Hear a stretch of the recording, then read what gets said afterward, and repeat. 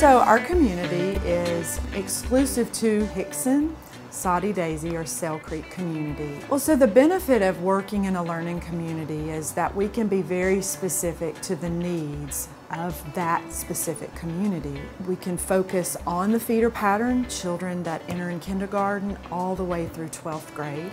And each community has its own unique needs and a unique community that it serves. So that's the benefit. The other thing is it takes what can tend to be very large work. We're a large school system, and it makes the work touchable, reachable. You know, the students, I feel like this year I've learned the staff better, the teachers, and I can be a point person for our community as well.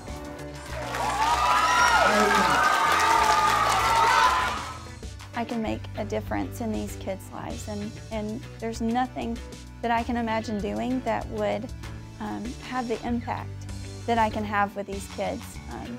And it touches my heart. It's a great ministry, and I just love it. I love it. I love that we can just make them happy. If we can have like 3 seconds of their day that they can just smile, I mean, it's the best part of the day. It's lunch. Who doesn't like to eat? It's been awesome. It feels like I'm at home.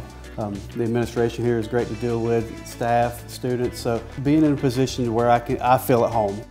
That's you, so give yourself a big hand.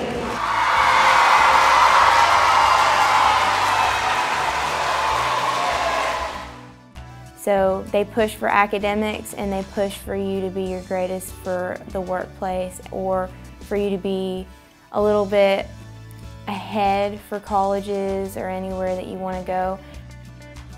At learning from those great strengths and hopefully replicating those strengths, if we're going to really increase student achievement, we're also working hard to engage our community, our parents, but we're also engaging our teachers in ways that we haven't engaged them before, and that's been a great thing working as a learning community.